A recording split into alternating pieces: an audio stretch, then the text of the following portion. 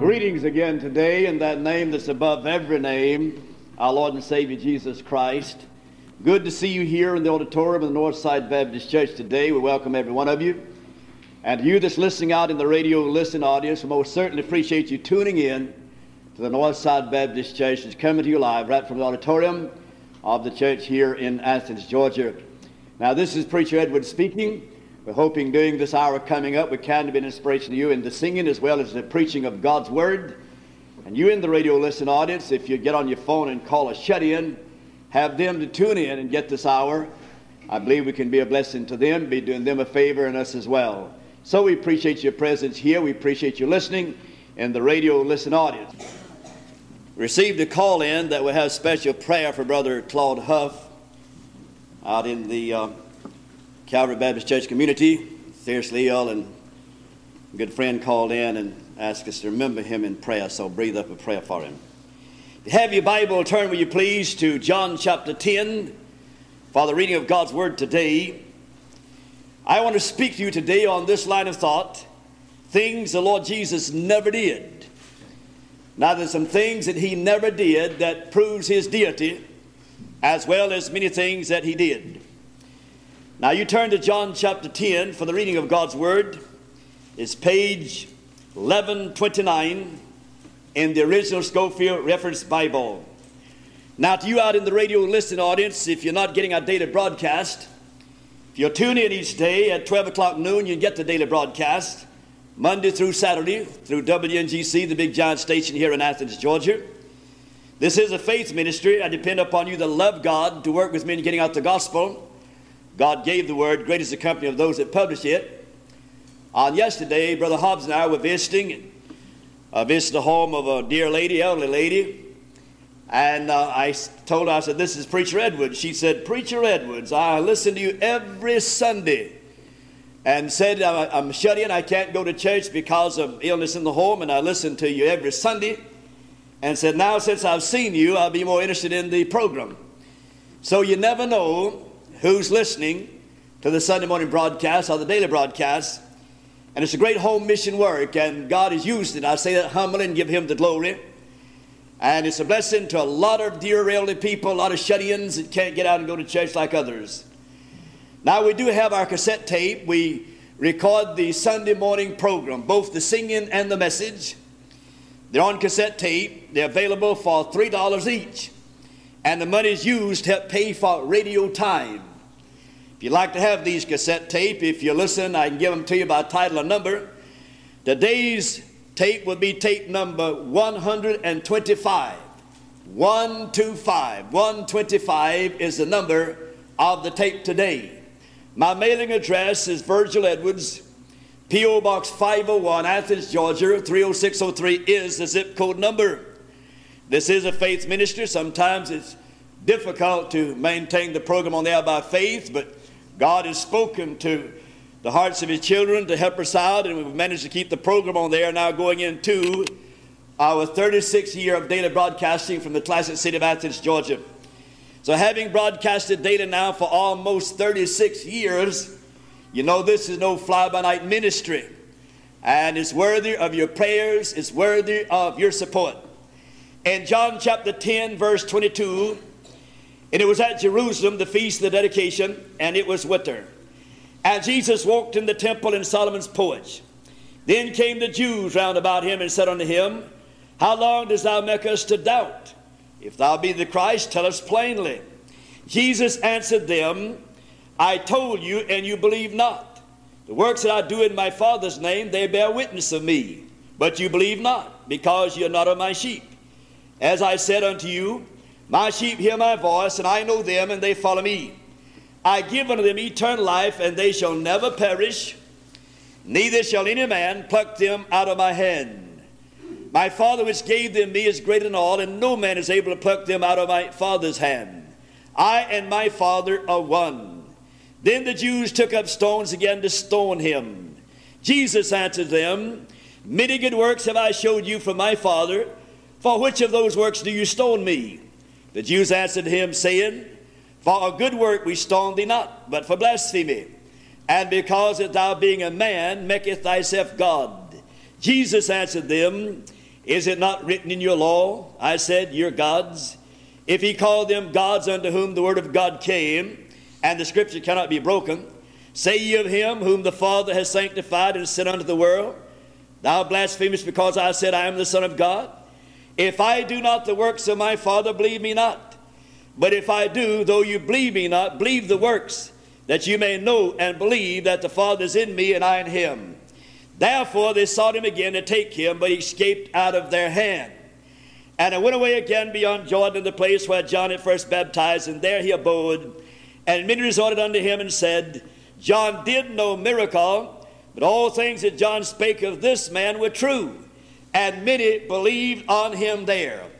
That's reading from John chapter 10, verses 22 through the remainder of the chapter.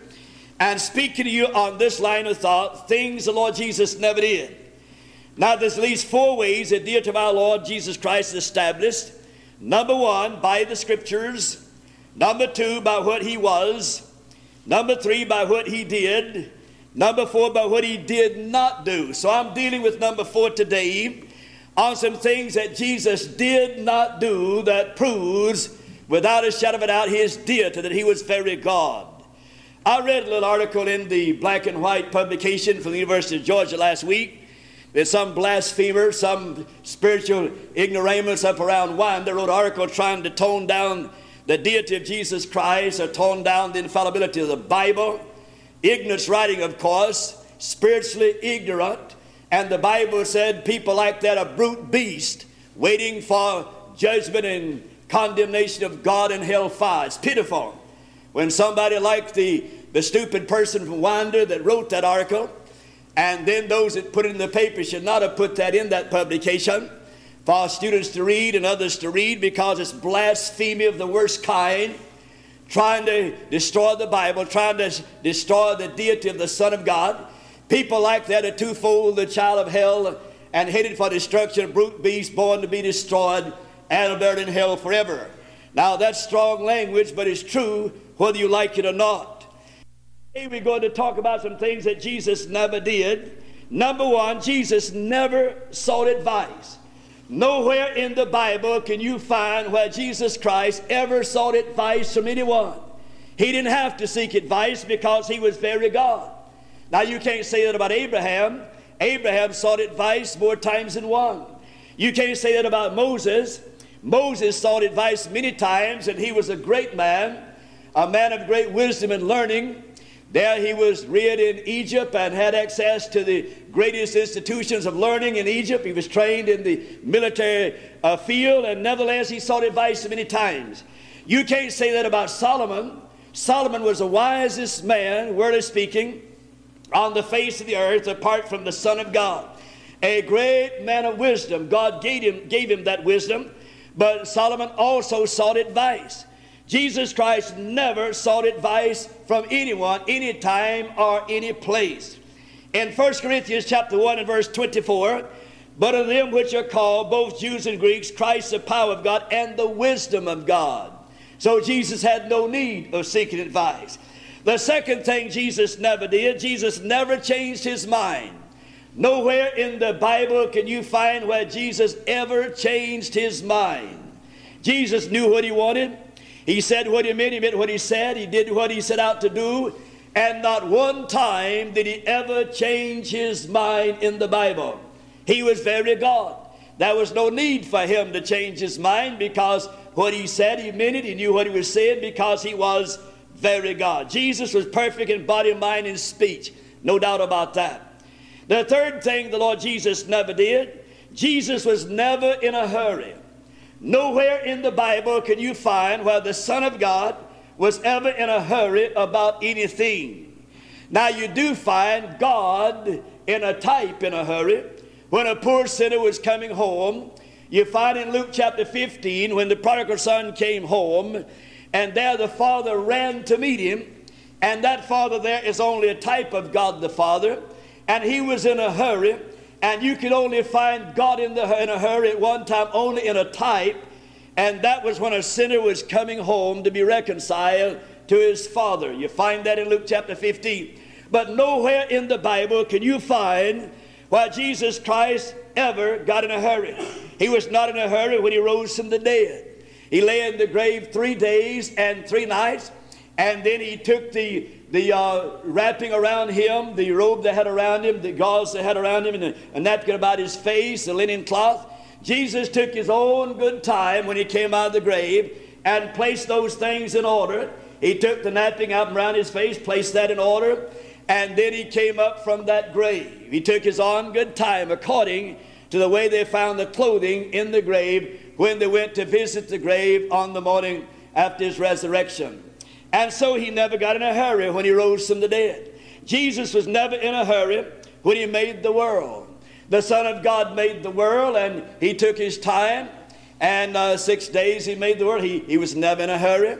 God rested on the seventh day, took his own good time. God could just spoken the world into existence and everything in it if he minded to, because he was very God. But he just took his time, and 6 days he set everything in order and created what we have up on the earth at the beginning. He was not in a hurry when he chose his 12. Jesus Christ was on the earth almost around 30 years before he ever chose his 12 apostles. He took his own good time. He spent a night in prayer before he chose Judas among the 12. And there he took his own good time, and he chose 12 men that were fishermen, tax collectors, men of various walks of life. He chose to be his apostles, and he took his own good time when he chose the 12. Not only that, but he took his own good time when he heard his good friend Lazarus was sick. They sent him word that Lazarus was a sick man. You find that in John chapter 11. And Jesus took his own good time to go to Bethany to visit Martha and Mary when Lazarus was sick. And after he had been in the grave 4 days, Jesus finally appeared on the scene. He did not get in a hurry. He knew Lazarus was sick. He knew Lazarus had died. Took his own good time. 4 days later, he came on the scene there and raised Lazarus from the dead. See, the Son of God never got in a hurry. Down here we have men that get in a hurry, run over each other, kill each other. The Bible says in the book of Daniel 12, in the end time many shall run to and fro, knowledge shall increase. We're living in a wild world today. People running in every direction. People living by the minute, by the second. Have to be on the job by the second, by the minute, and running over one another, hardly able to speak to each other. They pass each other so swiftly. We're living in a fast age, and majority of the world going down a broad, slick road toward hell, and many shall go in thereat. But Jesus never got in a hurry, took his own good time. Number 4, Jesus never showed personal fear. Not one time in the Bible do you find where Jesus ever showed any personal fear whatsoever. While he was in the wilderness, there on the mountain of temptation, when the devil tempted him, after there he fasted 40 days and 40 nights, and he was hungry and thirsty. And the devil came on the scene and offered him the world if he'd bow down and worship him. And Jesus showed no personal fear whatsoever. He was just as calm as could be. He faced the devil. When the devil challenged him, he said, it is written, it is written, it is written. He put the word of God on Satan, and Satan had to flee. He showed no fear whatsoever. He showed no fear when he cleansed the temple. Jesus went up to Jerusalem. He found the money exchanges there, making a profit off of the people that came in to buy the doves and so forth for sacrifices. People had to go for many miles. They had to have a sacrifice when they came to the temple. They had the doves and the lambs there. People did. They brought them in, and they would charge people very high prices for those animals and those fowls that they might use them for sacrifice. And the poor people, not able to bring their own sacrifice for many, many miles, were forced to buy one, and they had to pay a tremendous price for it. Jesus didn't like that. He went to the temple, and there he made him a whip out of a strong cord, and there he drove out the animals. He kicked over the tables. He took the doves and gave them to the people and said, take these away. Now the reason he gave the doves to the people, he did not want them to fly away. The animals they could still keep. The money they could pick up off the floor. But if the doves, if he let them out of the cage, they could fly away, and they'd say, well, he come destroying personal property. So he says, take these doves and carry them out. And that they did. And there he drove out the money changers in the temple. He showed no sign of fear whatsoever. He covered all the ground he stood on. He was very God and very man, and he had no need to show any fear in the temple. Not only that, he showed no personal fear when Judas led the mob after him. He was at the Garden of Gethsemane, and he sees a mob coming. It's nighttime. They have their lanterns, their torches, their swords, and here comes a mob. Judas Iscariot is leading that mob, and Judas Iscariot said, "Now the man I kiss, he's the one, take him." And so they came to crucify Jesus. Judas Iscariot came on the scene, reached out his arms, put his arms around Jesus, kissed him, and said, "Hail, Master." But Jesus showed no sign of fear, not a bit in the world. Simon Peter took his sword and cut a man's ear off, and Jesus put it back on his head and said, "Simon, put up your sword. No time to be fighting like this." He showed no fear whatsoever when that howling mob came and took him at the Garden of Gethsemane to carry him over to the hall to be tried. He showed no fear when he stood before the rulers. They carried the Son of God before the high priests and the elders and the rulers and even the governor and the king, and he showed no fear whatsoever. Jesus stood there as solemn as a judge, no sign of fear as he stood before those rulers, because he was very God. Jesus showed no fear while he died on the cross. The Son of God hung there on the cross, and he said to John, "Behold thy mother." He was concerned about the woman that brought him into the world. He showed no fear whatsoever. He hung there. He died on the cross. He was very God and very man. He died like a man. He was God that died for the sins of the world. He showed no fear while dying on the cross. That proves the very deity of our Lord and Savior Jesus Christ. Those other men, they nailed to the cross. They were screaming, no doubt, and cursing, and they had to hold them and nail them, hold their hands to the cross to nail them, hold their feet to the cross to nail them down. They were trying to get up. They were screaming, begging, pleading, but not the Son of God. When they nailed Jesus Christ to the cross, no doubt he stretched out his own hands. No doubt he placed his own feet in position. And there they nailed him to a cross. He showed no sign of personal fear whatsoever. Number 5, Jesus never made a mistake. You can't find anywhere in the Word of God where Jesus ever made a mistake. Abraham made a mistake. We found on one occasion where Abraham camped in the wrong place, and when a drought came, instead of trusting God, he ran down into Egypt, got into trouble, and lied about his wife Sarah. He said that Sarah was his sister. He told a half-truth. Sarah was his half-sister, but she's his wife. He didn't tell her she was his wife, got himself into trouble. And later he come back, and he made a mistake when he married Hagar, because Sarah requested that he do so. Abraham, a great man, a founder of the Hebrew nation, made terrible mistakes in his lifetime. Jesus never made a mistake. Moses made a mistake.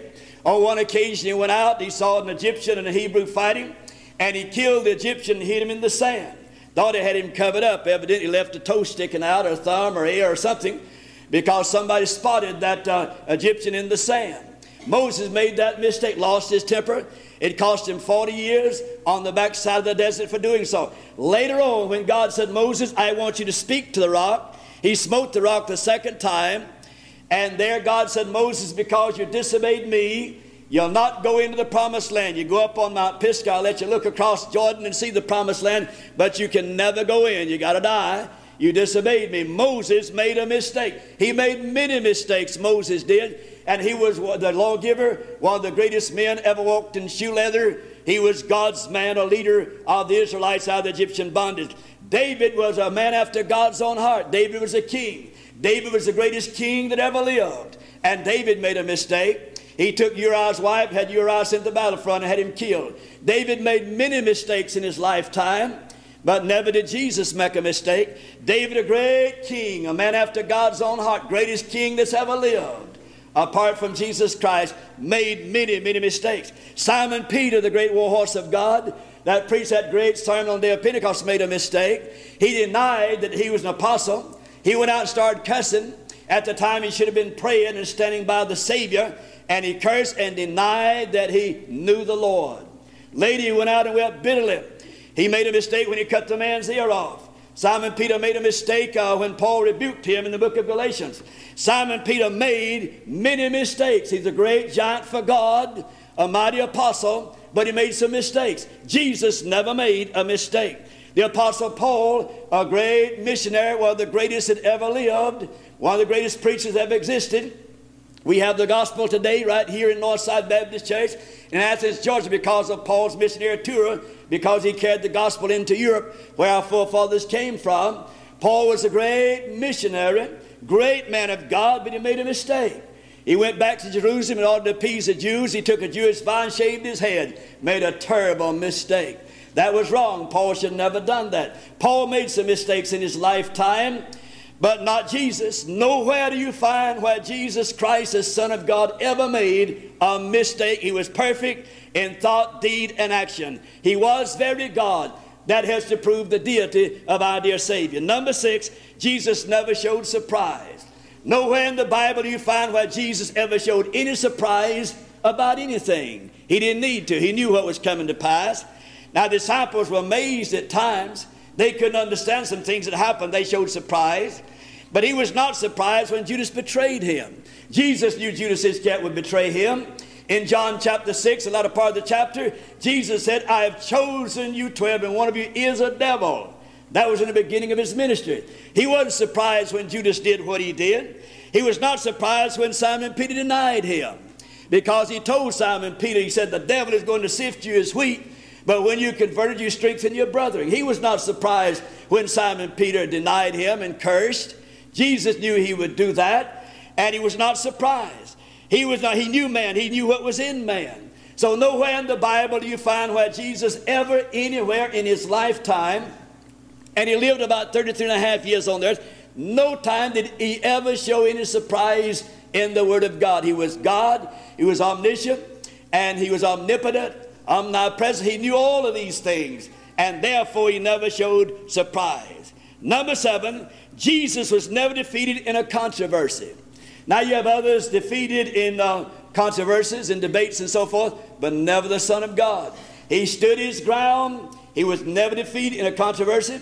Whenever the Herodians, whenever the Sadducees, the Pharisees, the elders, and that crowd tried to trap him and get him in a controversy, he was never defeated, not one time. The Pharisees, the Sadducees, the Herodians, and the scribes tried their best to trap the Son of God, but they never could. He was never defeated in a controversy. And then number 8, Jesus never performed a selfish miracle. Not one time in the Bible, although he performed many miracles, did Jesus ever perform a selfish miracle. Not one time. All the miracles he performed them for others. You study the miracles of the Son of God, and you find every one of them, he did it for others to help other people along the way. He never performed a selfish one for himself, not one time. Even whenever he could turn stones into bread, he didn't do it. He never performed a selfish miracle. He could have done that in the wilderness when he was hungry, but he did not. All the miracles Jesus Christ performed, he did it for someone else. He was very God. Number 9, Jesus never distrusted God. Not one time did Jesus ever distrust God. In Luke chapter 23 and verse 46, he said, Father, into thy hands I commend my spirit. While on the cross, he said, Father, into thy hands I commend my spirit. He did not distrust God the Father, not one time in the Word of God. You can't say that about others. There's a lot of distrust among others, but not from the Son of God. Number 10, Jesus never denied a good and honorable request. You read the Bible, you find when people came and asked for a good honorable request, then Jesus never denied that. Not one time. He was very God. He wanted to help others. He did help others. And he never denied a good request. Number 11, Jesus never confessed to sin. Not one time in the Word of God do you find where Jesus ever confessed to sin. Why? Because he never sinned. Jesus Christ was very God and very man. He was deity, and deity cannot sin. So he had no need to confess sin. He never committed a sin. In John chapter 8 and verse 46, Jesus said, which of you now can convince me of sin? That mob, as they tried to trap him, as they tried to condemn him, as they blasphemed, as they lied on him, Jesus said, which one of you can point out a sin that I've committed? Which one of you can do it? And not a one of them could. Not a one. Because Jesus never committed a sin. Simon Peter said in 2 Peter 2:22, There was no guile found in his mouth. Simon should have known. He ate by his side. He slept by his side. He associated with Jesus for some 3 years. And Simon Peter said, there's never a guile in the mouth of the Savior. We find that Pilate said 7 times when Pilate was trying to get them to turn Jesus loose, 7 times Pilate said, I find no fault in him. The centurion stood at the tomb, at the grave rather, at the cross rather, where he was crucified. And when he died on the cross, that centurion said, surely, truly, this is the Son of God. And so Jesus Christ never confessed to sin. You can't say that about mankind. You can't say that about Abraham. You can't say that about David. You can't say that about Peter, Paul, James, and John, and the others. You can't say that about any living being on the earth. The Bible says, of all sin, and come short of the glory of God. Jesus Christ is the only person that ever lived without sin. Now, you've had some false prophets and false teachers in the land. This old Sun Moon, Young Moon, or whatever his name is from Korea, he says he's a Messiah. He says he's equal to the Son of God, but he's a liar and a devil. Old Joseph Smith back yonder that was killed many years ago for originating a cult. They shot him in jail, him and his brother. And he said he was greater than Jesus Christ because he said the apostles and disciples left Jesus, but his disciples and apostles didn't leave him. He was a liar, a thief, a murderer, and got what he deserved. Now, beloved, listen to me. There's a lot of people that claim to be God. There's a lot of people today that say they are perfect. You have false prophets and false teachers coming on the scene, and many saying, I am Christ. And Jesus plainly warns us in the Bible that in the end time many shall say, I am Christ, and deceive many. Beware of these false prophets. Now, Jesus never committed a sin. Then number 12, Jesus never apologized for anything that he did. Now, I wish you let that to sink in for just a moment. The Son of God ministered on the earth, remained on the earth for 33 and a half years, began his earthly ministry at the age of 30. That was the law required of a priest at that time. They had to be 30 years old. Started his public ministry and traveled around, slanted light on, and they tried to kill him. And not one time did Jesus ever apologize for anything he ever did. Now you find men today that'll apologize. You find people today that will compromise. You find people today, if they get in hot water, they'll compromise and apologize, but never the Son of God. Beloved, listen to me. Jesus had nothing to apologize for. He was very God. He told the truth. He preached the truth. He was a God-man. He lived upon the earth. He died to pay the sin debt. He had no reason to apologize. Now, could you understand why this ignoramus from up here around Winder would put that article, have it put in the paper, and blaspheming the Son of God and blaspheming the Word of God? That's spiritual ignorance. The Bible said that person is a brute beast headed for condemnation and hellfire according to the book of Jude. That's pathetic. Blind people, ignorant people spiritually should lay off the Word of God, lay off of Jesus Christ because they know nothing about God, nothing about the Bible, and ought to keep their filthy mouths shut and not write articles trying to tone down the deity of Jesus and blaspheme the Word of God and try to destroy the Scriptures, because what they do, they're destroying themselves, and God said they're brute beasts headed for destruction, and that's exactly where they'll go. That's pathetic, that's sad, but you have people of Satan that'll do things like that to try to tear down and try to destroy, try to write articles, to have young people in universities and colleges and high schools to read them, to try to destroy their faith in the Bible and in God, and that's satanic to the core, and you need to realize these things. I brought some things, 12 things today that Jesus never did that proves his deity. He was very God and very man, and died and paid our sin debt on Calvary, was buried and rose again, and now at the right hand of God is coming back again. If you don't know him today, you ought to get acquainted with our Savior. Thank you. You've listened well. Let's stand to our feet. Our Father, I pray today that you'll take the message and that you'll use it, our Father. May your name be honored. May Jesus be glorified. We thank you, dear God, for the deity of our precious Savior, who was very God and very man. Lord God, we thank you. He's very much alive today, and he still saves sinners. And thank you, he'll be present, Father, for his presence, and he will be present with all of his dear people. Have your way in this invitation, dear Lord. Speak in the radio listening audience. May Jesus be glorified, I pray in his name. Amen. Now, while Debbie plays on the instrument, if you're in this building and you're unsaved, you want to get saved, if you come down here, we'll help you to Jesus. If you're backslidden on God and you want to come back to the Lord, we'll help you back to the Lord. If you want to join this church and we receive members as a candidate for baptism, by letter or by statement, if you come, then we'll accept you. And then if you're here for any other reason that you feel like you ought to come forward, if you'll come, we'll try to help you. Would you do it at this time while we wait just a moment?